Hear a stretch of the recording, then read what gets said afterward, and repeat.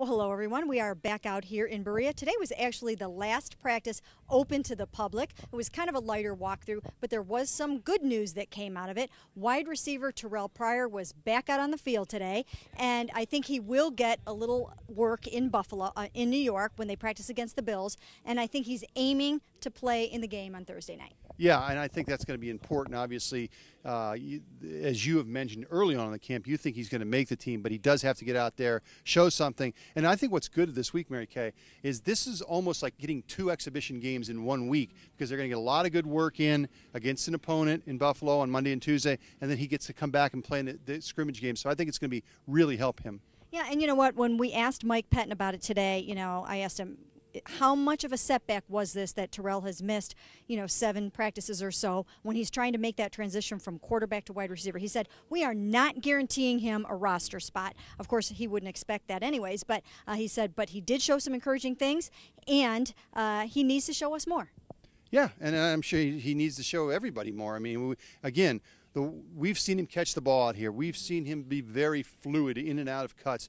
Now the last thing we need to see him, and of course is the most important, is can he do it in traffic when he's going to get popped? And we haven't seen that yet, so that's the next big thing, and that's why I think this is going to be such a great week for him. Yeah, I think it's been one of the most interesting stories of training camp, with Johnny Manziel really not necessarily battling for the starting job out here. I think Terrell Pryor has really kind of grabbed the headlines, and rightfully so. A couple other things real quick. Duke Johnson, for the first time, he's got the hammy too. It's the injury du jour of the week, as Butch Davis used to say.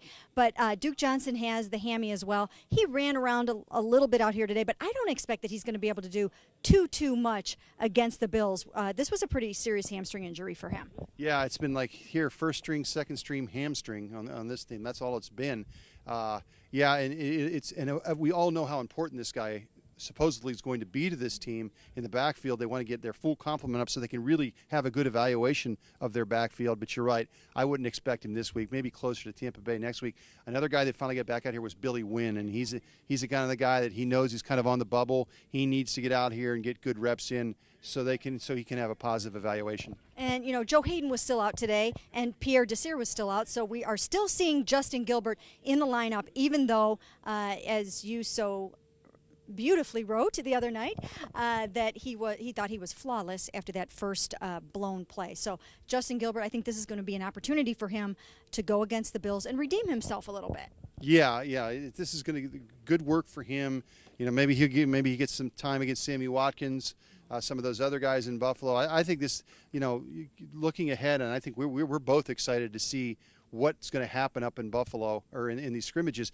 You got this Browns terrific offensive line, and we know how good that Bills defense is, their defensive front. I think it's going to be so much fun to watch. It should be. Unfortunately, the Browns are heading in with 19 injuries that they had from the game the other night, and we know these practices are going to be physical. We know that tempers will flare. I mean, heck, you're getting Mike Pettin's team going against Rex Ryan's team, so there's going to be fireworks. Yeah, and the players seem to be resigned to that. I'm not sure if some of those veterans are looking forward to it, but I think they know that it's going to be a physical. I don't think we'll see, because the coaches know each other, I don't think we'll see brawls like we saw with the Texans and Redskins, but it's going to be physical, and it's going to be fun, and it's good for a guy like Cam Irving going against that defensive front. It's going to be a great learning lesson. The Browns are getting on a train tomorrow to head up to Pittsford, New York, and they will practice Monday and Tuesday against the Bills, and we'll have it all right here for you on cleveland.com.